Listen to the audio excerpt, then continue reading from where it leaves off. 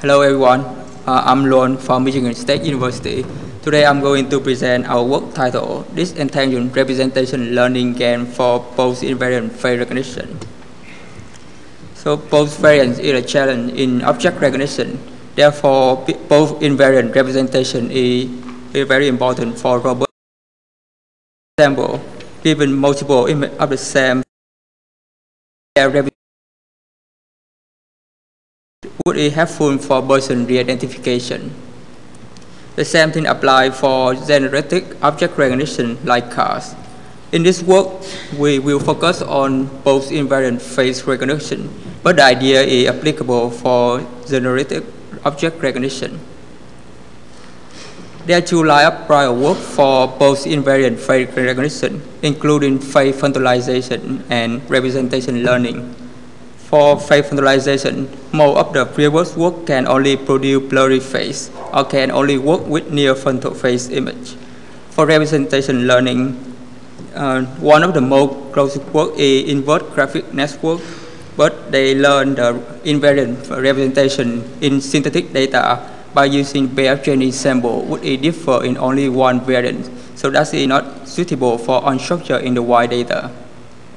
Also, some other related work can only handle one single input image. They don't take into account the case when they have multiple input of the same subject. So in this work, we propose disentangled representation learning-GAN for pose-invariant face recognition. Given multiple images of the same subject, which can come from surveillance camera, for example, our DR-GAN can learn a unified identity representation, which is helpful for recognition purpose. Also, it can also synthesize multiple views of the same person with different postcode. It is helpful for law enforcement practice for identify suspects. Our DR-GAN is built upon generative adversarial network, which is formulated as a minimax GAN between generator and discriminator. DR-GAN is different with conventional GAN in multiple ways. First of all, instead of taking the noisy as the input, it takes the face image as the input.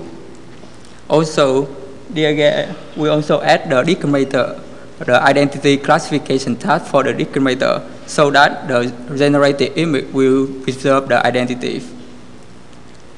The generator is structured as encoder and decoder, where the feature representation FX connecting between them. In order to disentangle both variants from FX, we also include the postcode C to control the target of the post phase. Or similarly, we also have a post classification task in order to control the pose of the rotated image. Here, the noisy is used to model the intra-subject variation for synthetic image. In summary, DR-GAN extends conventional GAN in multiple novel ways. For training, DR-GAN follow alternating training schedule between generator and discriminator at conventional GAN. When training the discriminator expects two kinds of inputs. When the input is real image, the discriminator will try to classify it as real with label 1, and also correctly classify the identity and the pose. When the input is fixed image, the discriminator expects to classify it as a synthetic image with label 0, and we ignore the identity and the pose of the synthetic face. When training the generator tries to synthesize the image such that this will classify it as real and have the same identity with the original face image, and the postcode is YT specified by the postcode C. Up to this point, DR-GAN can process a single input image. What if we have multiple images of the same subject? Here we propose multiple image DR-GAN to fuse all images to produce a unique feature. The same G-encoder will be applied to all of the input image. In addition to extract the feature FX, we also estimate the confidence coefficient omega. The field feature up on image is the weighted average up on feature using the weight omega. The field feature then also concatenate with the Bose code and the noise to synthesize phase similar to single image DR-GAN. Note that in here we do not have any direct supervision on omega because it's very difficult for a user to specify omega for the phase image. We only have an indirect supervision in the hope that the G encoder will assign higher omega for frontal high quality phase with lower omega for side view or blurry phase. Even without any direct supervision on coefficient omega, DR-GAN is still able to learn to assign more weight to image with better quality.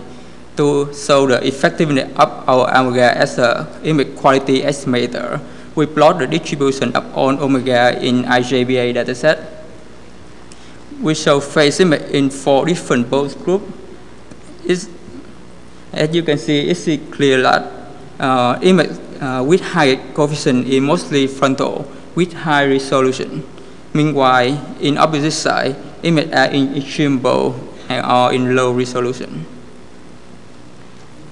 To sum up, our DR-GAN model can serve 3 different purposes. We use both G encoder and decoder for image synthesis. With only G encoder, the feature FX can be used for phase recognition with any distance metric. In this work, we simply use cosine distance. Finally, we may use omega as image quality estimator. It can help to reduce the number of poor images during enrollment, or also help to fuse feature during testing. In both cases, it will help improve the phase recognition performance. We evaluate our DR-GAN on multiple benchmark datasets.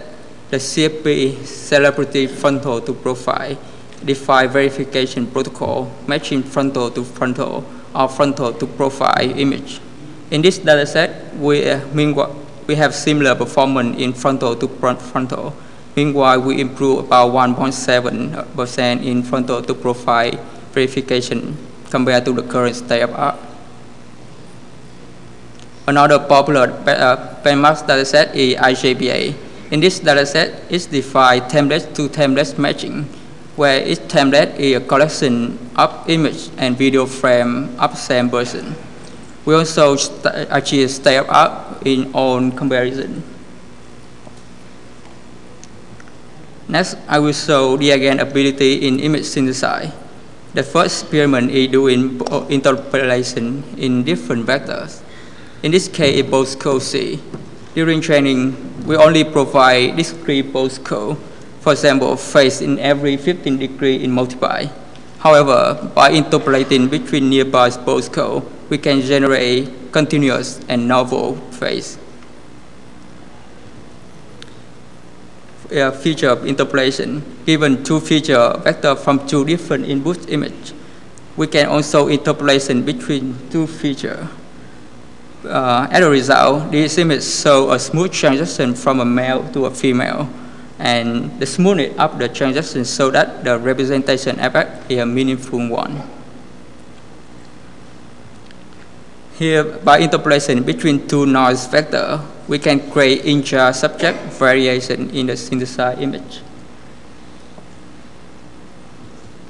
Finally, we present the phase rotation result on benchmark dataset. This is the input image in CFP dataset. This is a very challenging case where the phase is in extreme bold. And this is our synthetic result. As you can see, it is very similar to the crowd-choose image in terms of identity. And this is more result in CFP dataset. We believe that this is the first work can successfully frontalize phase image with extreme bold rotation. Besides frontalization, we can also synthesize phase image in multiple poles. For the full comparison, you can access to our project website for more comparison. And this is the frontalization result on IJBA dataset. We show the input image in the first row and their frontalization in the second row.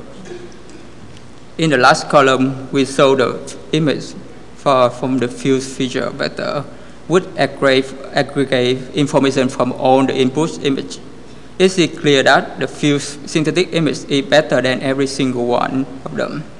Also, the coefficient omega shown in the top left corner of each input image, it clearly indicates a phase image quality.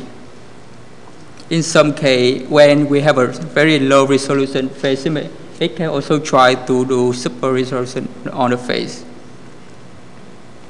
One good example is the last image of the first person. Even when we have in extreme pose, we get the eye of the person is occluded, so the eye of the synthetic is very bad. But we can see the lift of the synthesized image is very similar to the crowd truth image. At conclusion, our learned representation is both generative and discriminative. And this is the first work can successfully frontalize a symbol in the white face image. And we also propose a novel way to fuse multiple in the white face of the same subject into one unit representation. Let's conclude my talk. Thank you for your attention.